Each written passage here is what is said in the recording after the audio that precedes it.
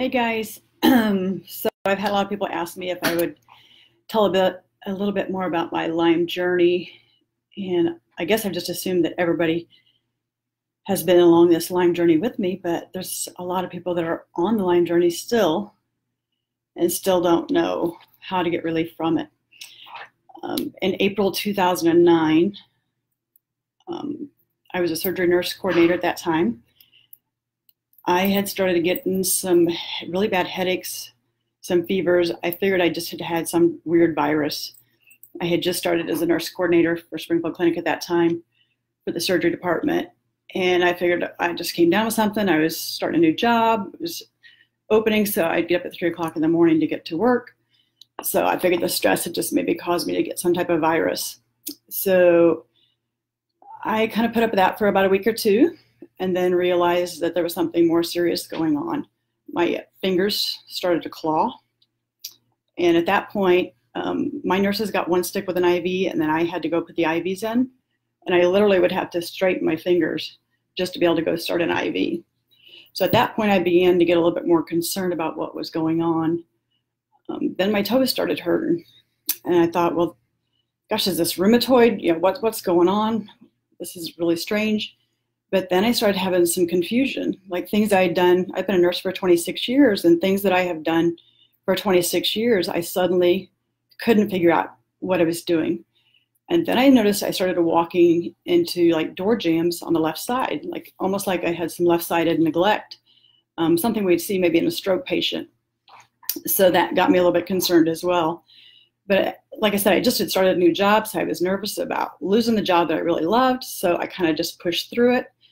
The headaches got worse. Then I started having vertigo. There'd be numerous times driving back and forth to work that the center line would be moving, and I'd have to literally pull the car over to throw up on the way to work. And my nurses, some of the nurses that were really close to me, would say, "Hey, your pupils are starting to bounce." We call that nystagmus, when the pupils start to bounce back and forth, and that's usually what happens with vertigo. And they would say, "You need to sit down. Your pupils are starting to bounce." So not only did I have the headaches, but I had daily fevers. At that point, my fevers were running 100.2 to 100.7 every day. And it was every afternoon about 2 o'clock. It was the same time every day that the fevers would start going up. So at this point, I finally went to the doctor. I said, something's going on. The doctor that I went to knew that I lived in the timber. I spent a lot of time in the timber. So they did check a Lyme test at that point. And I was called with the results, and they said it was negative. So we just assumed that I did. I just had some weird virus, and it was going to have to run its course. Fast forward another few weeks, our daughter was getting ready to graduate from high school, and I barely remember her graduation. The brain fog had started getting really bad. The fatigue was just something you just can't even imagine. Holding your body up in an upright position was a chore. You physically wanted to lay down, or you needed to lay down to be able to hold yourself up. So there was something major going on. Unbeknownst to me, my mother, who was still living at that time, and my husband called my doctor and said something seriously wrong. We had taken the tables and chairs back to the church after the graduation party, and to hold the door open, I literally had to lay my body in front of the door to hold the door open. I couldn't stand to even hold the door open. So there was something from somebody that had mowed, landscaped. I went to work all the time, full time, and did all these things on the side. Something was seriously going on. So I went to the doctor. They were getting ready to close. So I was the last patient of the day, so the front door had been locked. So my husband couldn't get in when he got there. They printed off my lab results, and as they looked through them, they realized that the Lyme tests were positive. This was 6 weeks later. So by that time, the Lyme had already gone systemic, meaning it had gone to my brain, it had gone to my heart. And at that point, Lyme hides out then, so it's harder to treat. If you can treat Lyme in the early week or so of Lyme, within 48 hours, we prefer, they can usually take care of it. But if you let Lyme go that long, it's hard to control, and it actually can lay dormant in your body. And I believe that's probably what's happened right now. I believe that my immune system has kicked back in with the plexus, and that it is laying dormant. But I do know that with any stresses or any sicknesses, that I can get that to come back up. So I try to be very careful with making sure that my body's healthy at this point. Along with the vertigo, the vomiting, I had trouble swallowing. It was like a stroke patient. You put a pill or something in your mouth or a piece of food, and it's almost like my brain had to think about what I needed to do to swallow. I couldn't think to swallow. So a lot of times I would end up choking on it, or I'd have to spit it out because I didn't know how to swallow at that point.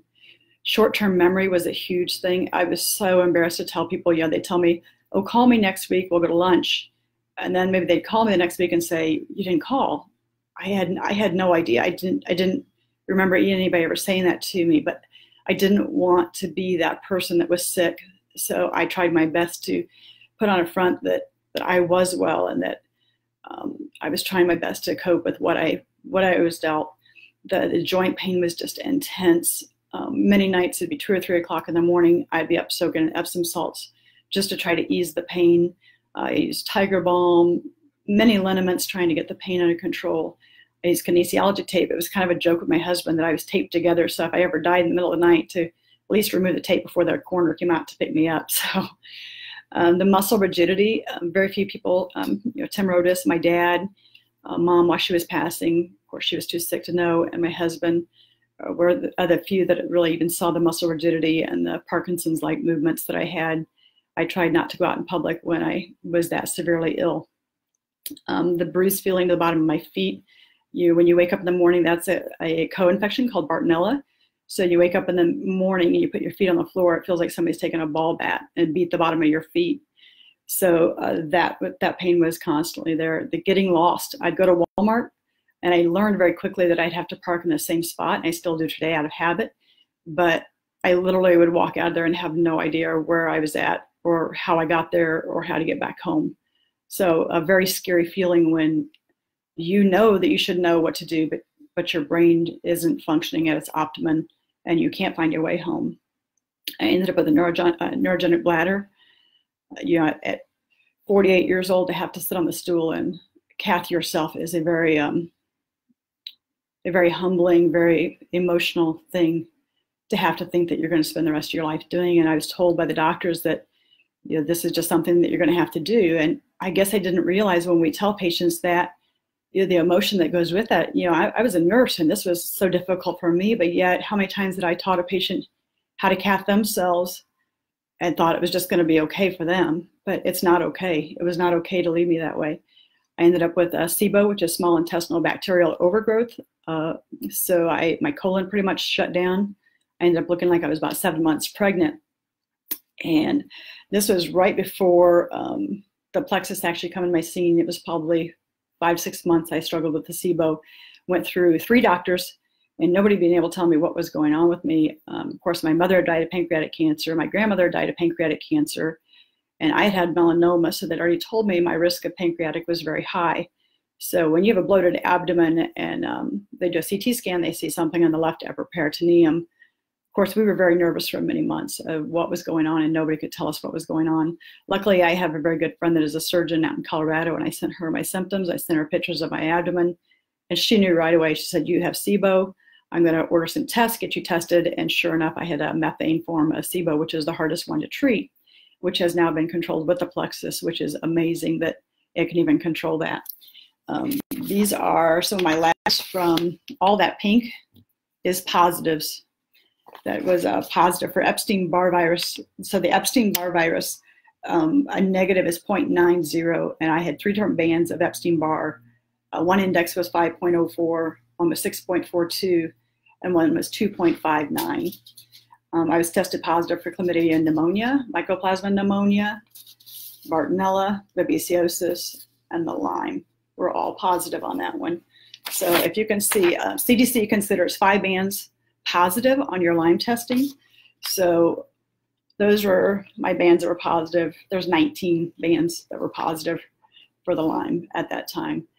That was not the original report she got, but my doctor got a report that was actually a written report. And it was many pages, so that was how it got missed. It was just in the writing, so that was how it got missed. So fast forward till April of this year. Oh, I also actually had POTS too, which I don't know if you know. POTS is postural orthostatic tachycardia syndrome. So many of you tried to walk up to me in Walmart and try to talk to me, And I got a panic look on my face. It was because standing in one position with POTS is your heart rate goes really high, but your blood pressure bottoms out. So you either pass out or you feel like you're going to pass out. So if you talk to me at Walmart, I apologize, but I was more focused on trying to stay upright than trying to talk to you. So, and plus with the brain fog and the confusion, it was really hard to figure out what was going on. So for all those many years, I do apologize, but I think people do need to know what a Lyme patient does go through. It is a hell. It is an unbelievable hell. I was told that there was really nothing they could do except to manage my symptoms. And I'm thinking this is just no way to live. Many times I had told my husband that I can't do this anymore. And I think I would say that, but none of us really mean that. But come April, I was in bed with vertigo and vomiting for 2 solid days. Bill was changing my ice packs out every few hours, trying to help control the vertigo. I was taking Phenergan, Zofran, 16 milligrams, meclizine, anything that they could give me to try to just knock me out to reset my system, but it just was not working. So I had actually signed up for the Plexus over a year ago, and it had sat on my kitchen countertop. That's bad to say, but I just figured, how could something GI help my Lyme disease? I just couldn't see that it was going to be the solution to helping my Lyme. So it actually sat on my countertop for a year. So I had said to him, you know what? I have nothing else to lose. Yeah, I'm going to try it, see what happens. I started taking the product. When you have Lyme and you start a new antibiotic, they know that you have the right antibiotic if you have what we call Jarisch-Herxheimer reaction. What a Jarisch-Herxheimer reaction is the die-off of the Lyme. So as the Lyme dies off, you actually get sicker with all the toxin in your body. So until your body gets rid of that toxin, you're actually at a sicker state. So they know that that's the right antibiotic. When I started the Slim and the BioCleanse and the ProBio 5, I got really, really sick for about a week. So in my mind as a nurse and as a Lyme patient, I knew something was seriously going, this was working, something was happening. So I stuck through it. It was a horrible week and a half. I remember calling Megan, my upline, and saying, I just don't know if I can do this. Sister Kate was always my cheerleader when I went through my die-off reactions. You know, she'd say, we're going to get through this. It's okay. We'll make it through this. She actually rehabbed me walking down the driveway. I was so extremely weak and could not walk that she walked me down the driveway up and down with a stroller, a baby stroller, for quite a while, trying to get me to walk again. So I did that to get my energy back and my strength back. So I started taking the Triplex, which is the Slim, the ProBio 5, and the BioCleanse. Within a week and a half, I got out of bed that morning. I stepped on the floor and I noticed that my feet weren't bruised. For the first time in 9 years, I didn't have that feeling that somebody beat the bottom of my feet. And then all of a sudden it dawned on me that my head was clear. I could actually think clearly for the first time in 9 years. So I got out of bed that day. I started doing things. I noticed my energy was so much better. I was not tired. I was not just weary from anything that I tried to do.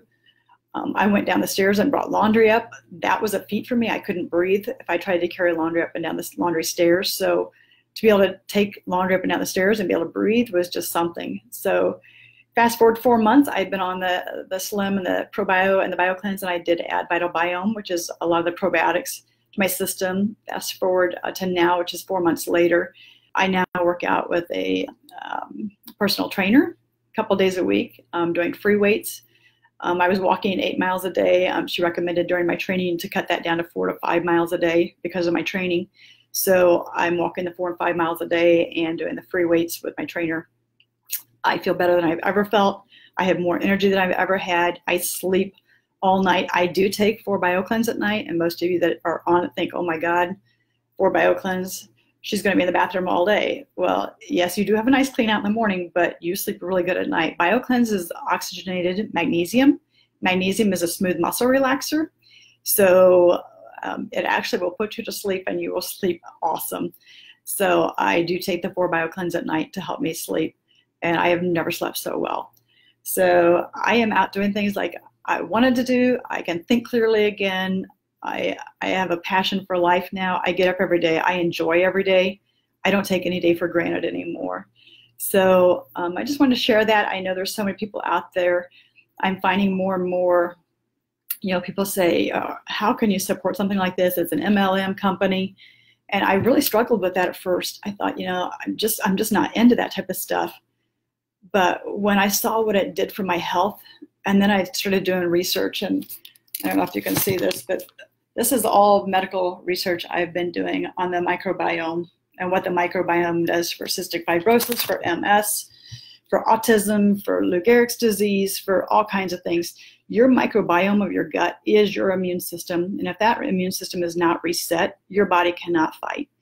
So in essence, what I did was I reestablished the microbiome in my gut, and I just reestablished my immune system. The phone calls that I get, the texts I get, the private messages that I get. I'm a nurse, so I expect people to be honest with me, and people have been very honest with me about the struggles that they are struggling.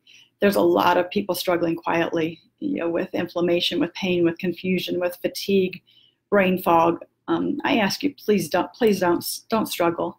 There is no reason. I've had somebody call me that has been sick for a year, and their doctor said, nope, you're fine, you're better. And this poor person was almost put in a mental institution. And I wanted to cry for them. There is no reason for that. You can be healthy, and there is a way to get healthy. So I just ask that you reach out, if not to me, to somebody that you know that does take the Plexus products. Please reach out. It is so important to me as a nurse that we begin healing at the gut level. I have so many diabetics now that are off their medicines. I can't tell you the joy as a nurse when you have diabetic patients that their kidneys are being damaged, their liver's being damaged, their heart, their eyes, from their up and down of their blood sugars, now saying that they're off their insulin, they're off of their oral diabetic medications, blood pressure medicines off. I was considered malignant hypertension at 200 and some over 120s and 130s. I now take no prescription medications whatsoever. My blood pressure runs 110 over 170 or 110 over 70s now, and I'm doing great. So, matter of fact, my cardiologist gave me a high five and said, "Continue doing what you're doing." So I actually had blood work done. My bleeding times, I used to bruise really easy with my Lyme. My bleeding times have went up by almost 100,000. So I'm not bruising like I did before. My hemoglobin even went up by a whole unit of blood, which my hemoglobin really wasn't low, but for it to go up by a whole unit of blood was kind of stunning that this could take you up by a whole unit of blood. My CD57 count, which is your immune system, went from a low 57. So I had no immune system to now it's a normal 175. So it's just crazy that what this can do. I have one patient that is a thrombocytic cytopenia patient. She has a bleeding and clotting disorder. Her platelets were always running very low. She ended up having to have IVIG infusions and steroids. And now her counts are at 200,000 normal. And the doctor first walked in and said, "Are you seeing somebody else? Well, what are you doing? You're doing some other treatment?" And they kind of held out on him for a while, and the counts have been staying over 200,000 now. So it's just awesome to see blood work change. Cholesterol levels on numerous people that I have this on, that their cholesterol levels are now down the normal range, and they're able to get off the statin drugs, which I love because I hate statin drugs. So I hope this helps, that people understand Lyme a little bit better, what Lyme patients go through, and what our treatment is, and what we actually try to hide from so many people. That I know many of my close friends said it's not fair that you went through that alone, but I did not want to be that person. So I hope that helps. If you guys have any questions, feel free to post them and I'll try to get to them.